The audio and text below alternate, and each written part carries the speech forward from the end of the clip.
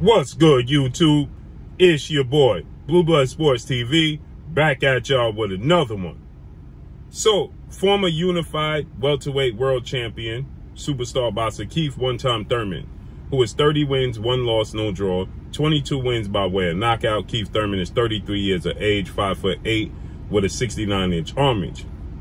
Last time we saw Keith Thurman in the ring was February 5th of this year, when he took on former WBA junior welterweight world champion Mexican star boxer Mario Barrios, in which Keith Thurman won a unanimous decision against Mario Barrios, ending a 2.5, nearly 3-year layoff. Okay, last time we saw Keith Thurman in the ring prior to that was July of 2019, when he took on and lost to legendary 8th division world champion, iconic Filipino superstar boxer in Manny Pac-Man Pacquiao. With that said, Keith Thurman responds and accepts the challenge to face off against a former foe of his in former 2-division world champion Puerto Rican superstar boxer Danny Swift Garcia, who made his ring return after an extensive layoff. He was out the ring for 19 months since losing his last fight against Danny Garcia. Is 37 wins, 3 losses, no draws, 21 wins by way of knockout. He is 34 years of age. Danny Garcia is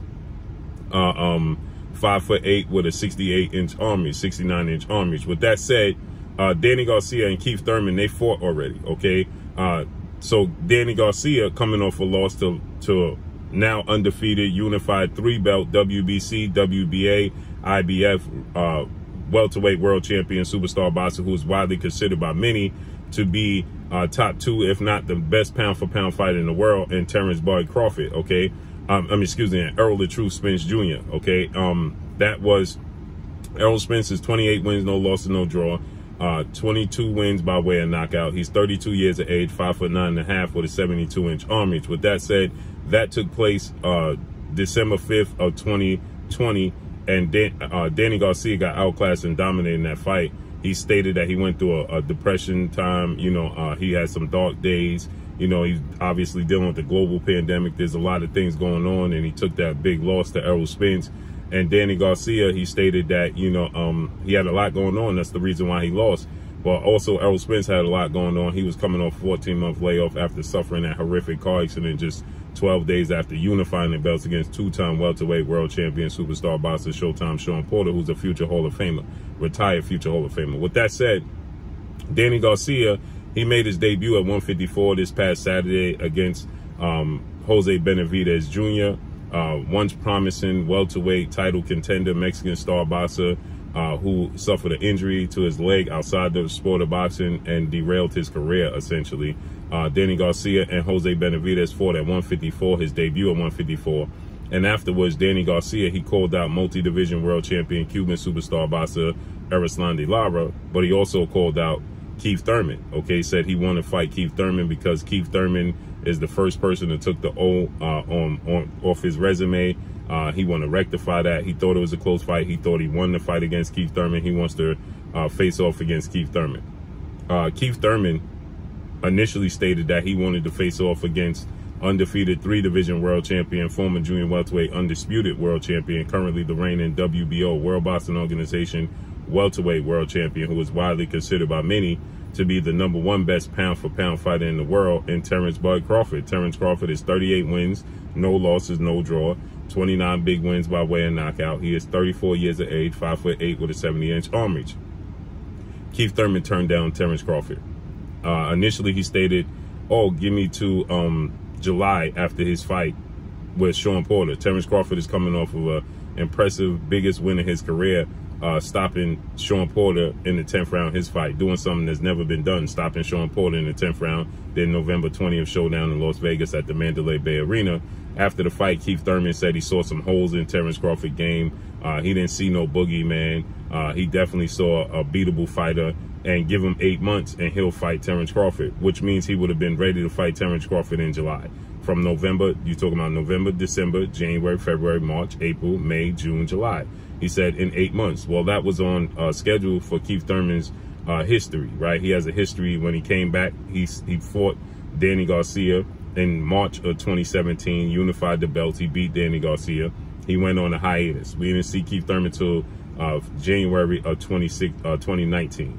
He fought January 2019, late January 2019. He beat Josito Lopez, came back in July. He fought Manny Pacquiao, right?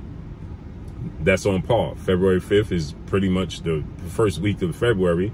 Then he said give him 8 months from there, he'll be ready, which would be July.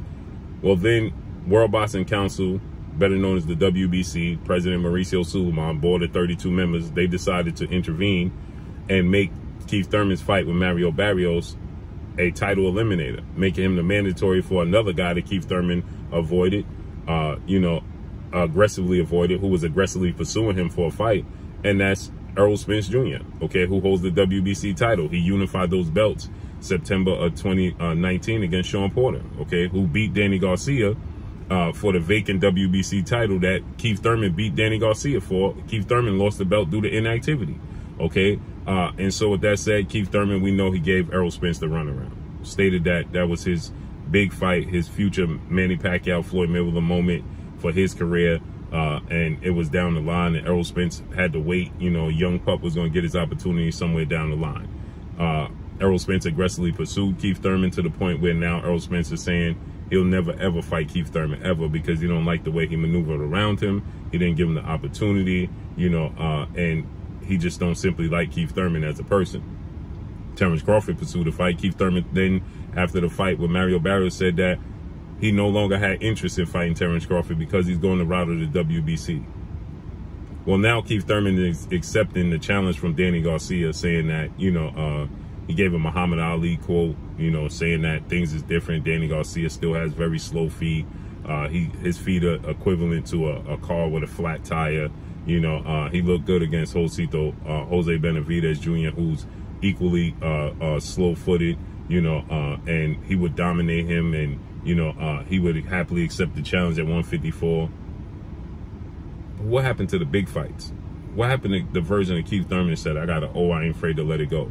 What happened to the version of Keith Thurman, you know, that was telling Paul Malignaggi when he had the belt, don't duck me, son? What happened to that version of Keith Thurman? Where did that version of Keith Thurman go?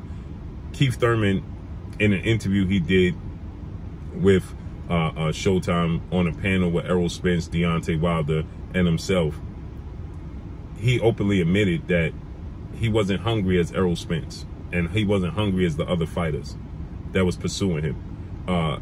You know, there was talks of Keith Thurman fighting Jerron Boots Ennis, right? Undefeated, rising welterweight superstar title contender. Jerron Boots Ennis is 29 wins, no loss, no draw, 27 wins by way of knockout. He is 25 years of age, 5'10" with a 74-inch arm reach. Keith Thurman showing no interest, asking for $10 million reportedly to fight Jerron Boots Ennis, which I understand. Keith Thurman is looking for retirement money. He's looking for retirement security. He's not looking to build his legacy anymore, and it's disappointing, and it's pretty sad, because Keith Thurman at one point was viewed as the best welterweight in the world. He held off Errol Spence fight, and then he finally stated that,